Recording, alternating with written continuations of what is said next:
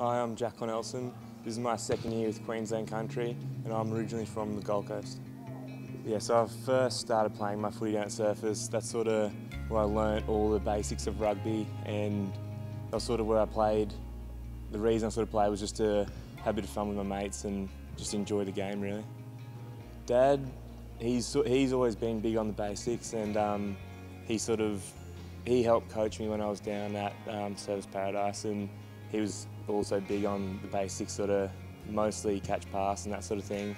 But other than that, he's sort of been more supportive rather than sort of technical with me. He's more just made sure that I'm enjoying what I'm doing, and if I'm doing that, then sort of everything else goes well in terms of footy.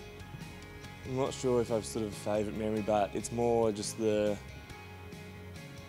memories of playing, just enjoying the game and playing with your mates. That's sort of the reason you play the game, and when you're a junior at least, and it's still, even now, it's why you play the game. You enjoy it, and it's what you love doing. So yeah, it's sort of something that started off when I was a junior and is still going now.